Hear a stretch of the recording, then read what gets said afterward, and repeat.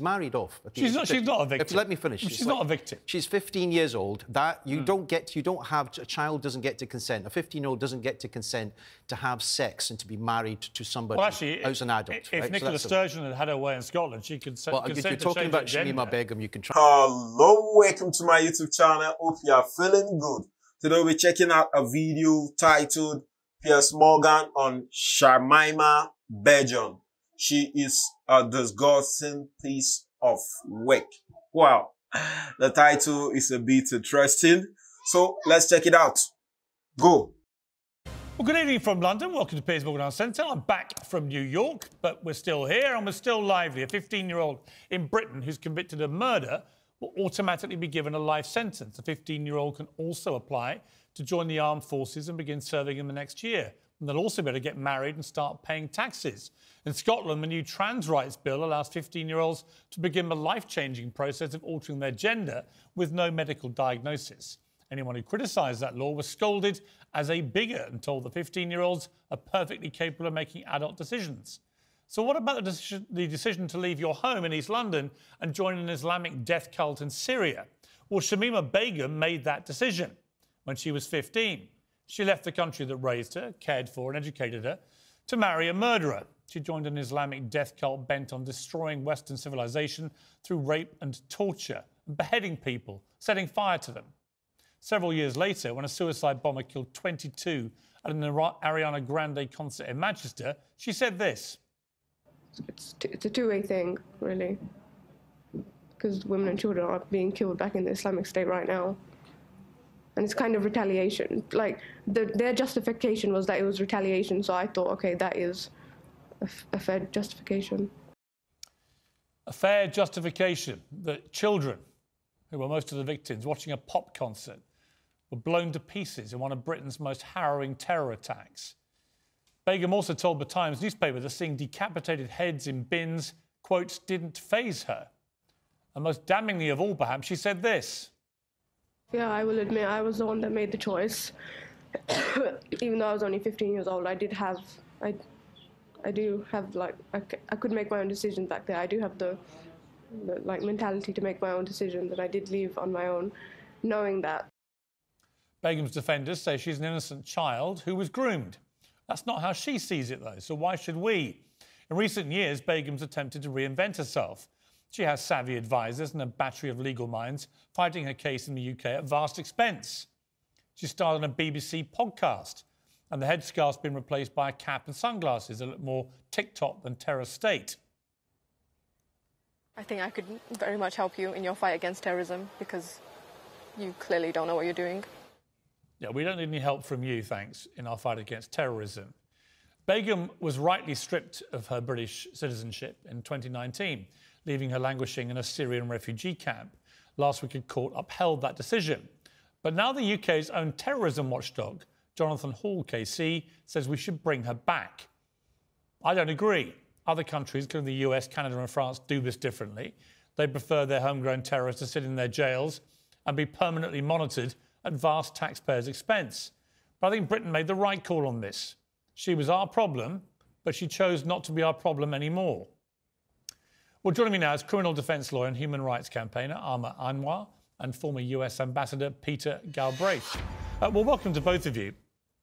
So let me start with you, Amar Anwar. I just can't find it in me to see a credible reason why we should let Shamima Begum back, given that she also had Bangladeshi citizenship. They may have renounced her, but that's not our problem. She seems to me to be a very cynical young woman who actually knew exactly what she was doing. I've got 4 kids, 3 of them were all been through their young teens. At 15, they know what they're doing. She knew exactly what she was doing when she got on her path to Syria. She married an ISIS fighter who was committing terror atrocities. She had 3 children who all sadly died with this monster. She could see a severed head in a bin and not be fazed by it. She thought the Manchester terror attack was justified. That was the logic of the death cult she was with. I just don't see why we should be spending a huge amount more of taxpayer money on top of the legal bills we've already had to face to fight this case on just putting her here somewhere. Well, the first thing I'd say is that I don't believe that people that we accuse of terrorism who are British citizens should be dumped in other countries that didn't want it. The Syrian people, the Kurdish people, the Iraqi people suffered enough with foreign fighters coming to their land. That's the first thing I would say. The second issue, of course, Piers, is that this was an individual who at the age of 15 has been accepted by the courts, was groomed, was radicalised, was then trafficked and a victim of child exploitation. She was married off. She's not a victim. Let me finish. She's not a victim. She's 15 years old. That a child doesn't get to consent. A 15-year-old doesn't get to consent to have sex and to be married to somebody who's an adult. If right? Nicola Sturgeon had had her way in Scotland, she could consent. Well, you're talking about Shamima Begum. You can try and divert the issue. I'm trying to answer. No, I'm just saying.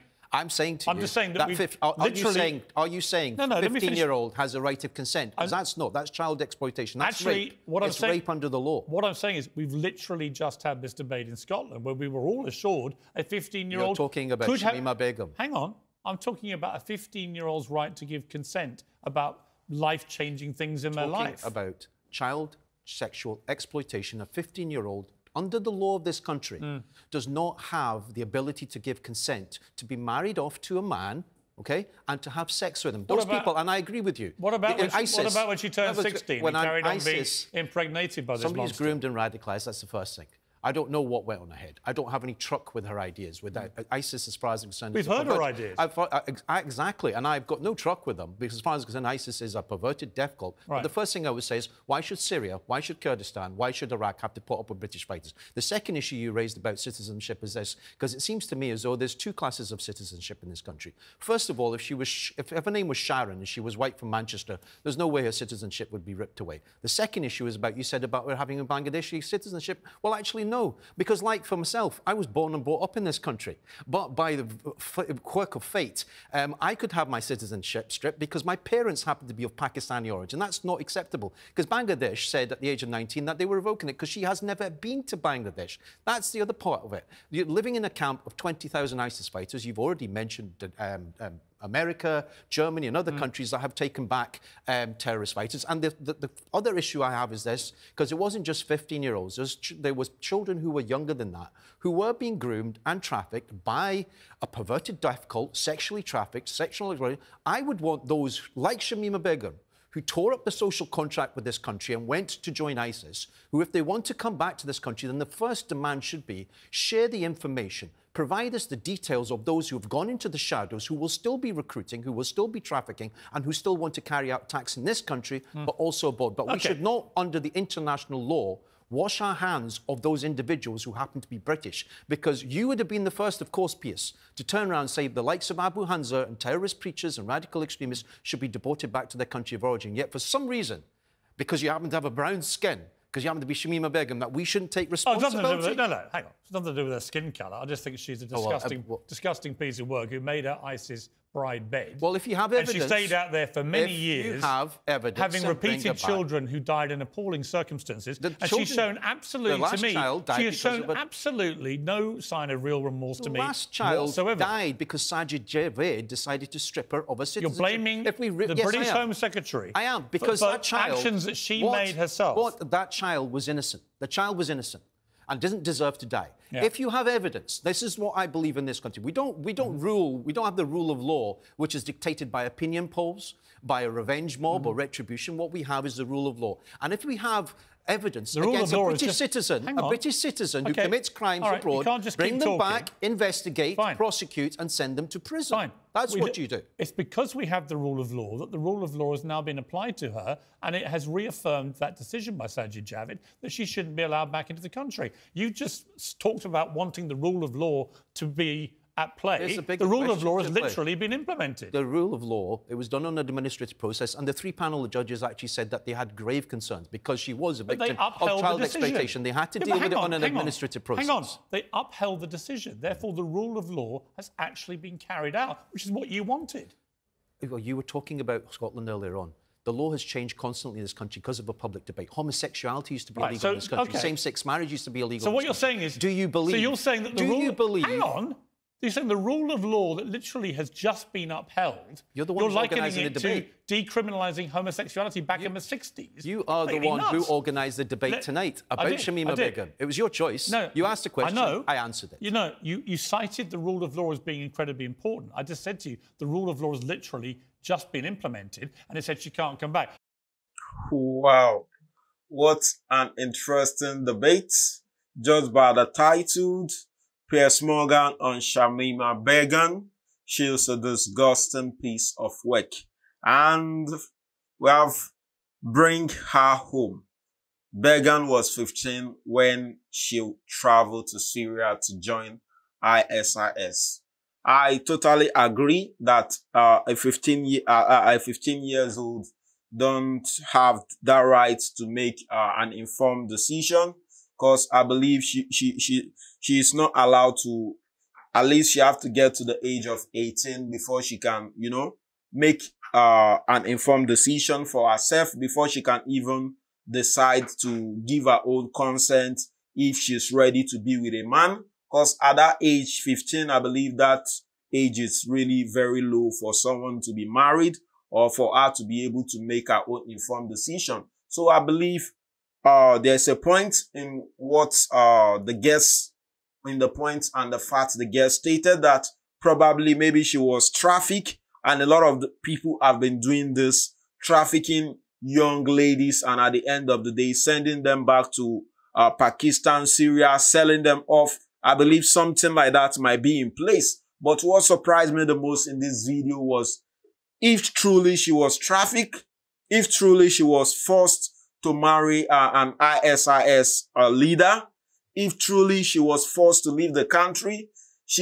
at this age she currently is right now, she should be able to voice her opinion out that, oh, I was forced at the age of 15, I was being trafficked and sold off to these people. That's how I found myself in this situation. But she's not making any remorse for that.